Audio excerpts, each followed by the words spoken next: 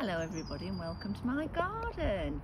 Betty's come to join us because we thought we'd have a little bit of a story time. Oliver has asked me to read a story for him, so I thought you'd all like to hear one. I spoke to Miss Brown this morning and she said she wanted to read the Gruffalo, so I thought I would read the Gruffalo's Child. It's not snowing here today, it's another beautiful day. Sit down, Betty, you've got to listen to the story. The Gruffalo said that no Gruffalo should ever set foot in the deep dark wood. Why not? Why not?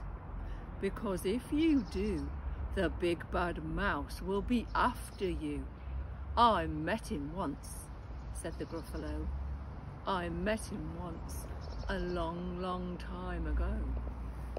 What does he look like? Tell us, Dad. Is he terribly big and terribly bad? There's the Gruffalo, and there's the Gruffalo's child.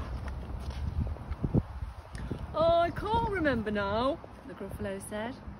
Then he thought for a minute and scratched his head.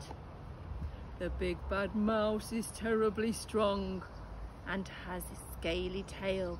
It's terribly long. His eyes are like pools of terrible fire, and his terrible whiskers are tougher than wire. There's the tail that we're going to be looking for. One snowy night when the Gruffalo snored, the Gruffalo's child was feeling bored. The Gruffalo's child was feeling brave, so she tiptoed out of the Gruffalo's cave. The snow fell fast and the wind blew wild. Into the wood went the Gruffalo's child. And my child. Aha, oh ho, a trail in the snow. Whose is this trail and where does it go? A tail poked out of the log pile house. Could this be the tail of the big bad mouse?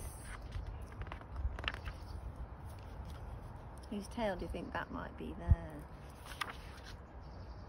Out slid the creature. His eyes were small and he didn't have whiskers, no, not at all. You're not the mouse. Not I, said the snake. He's down by the lake, eating Gruffalo cake. The snow fell fast and the wind blew wild. I'm not scared, said the Gruffalo's child. Come on, up here, Betty. Come on. Oh, she really wants a treat. Pass the treat, Hattie. Pass them over. Betty, come on. Come on. Come on. Come on up. Come on up.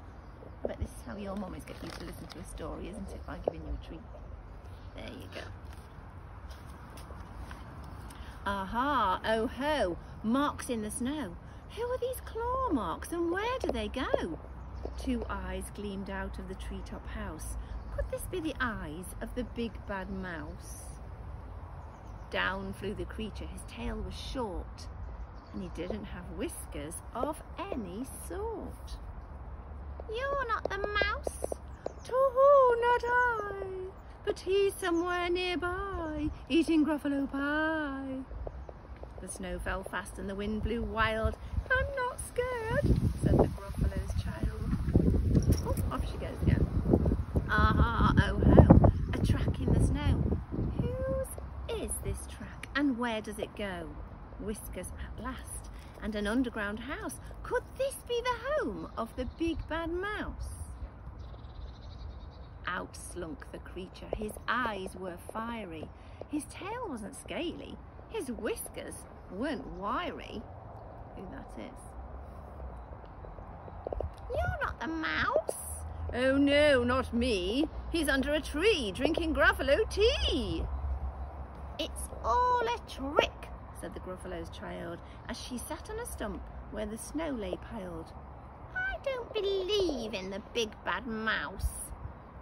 But here comes a little one out of his house. Not big, not bad, but a mouse at least. You'll taste good as a midnight feast. Wait, said the mouse. Before you eat, there's a friend of mine that you ought to meet. If you'll let me hop onto a hazel twig, I'll beckon my friend, so bad and big. The Gruffalo's child unclenched her fist. The big bad mouse, so he does exist.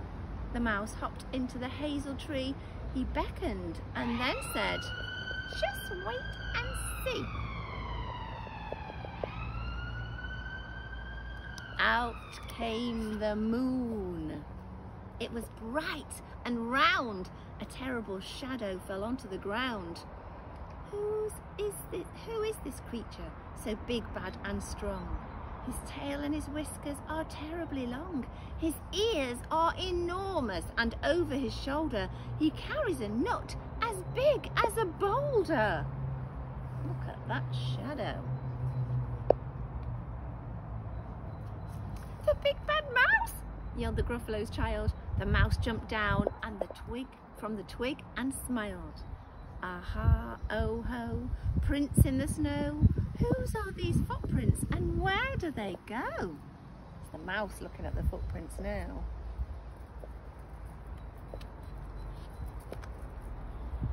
The footprints led to the Gruffalo's cave, where the Gruffalo's child was a bit less brave. The Gruffalo's child was a bit less bored. Oh look, he's gonna snuggle back under the Gruffalo's arm. And the Gruffalo snored and snored and snored. Oh, I hope you enjoyed that. That is one of my absolute favourite stories.